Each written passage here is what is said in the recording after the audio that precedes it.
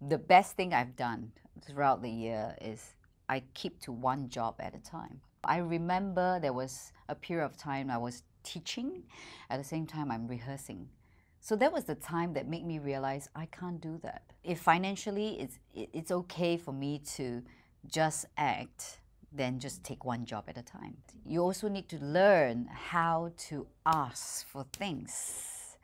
I think it took me 15 years to do that, to ask for the pay that I can feed myself so that I can live a normal life.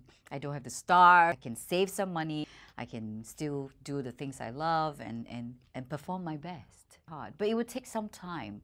It's not like when you come in this career or this, you choose this job and then you will, it's different from having a day job, because most of us are freelancers, and freelancers, we don't work like 8 hours every day. On those days that you're not working, what do?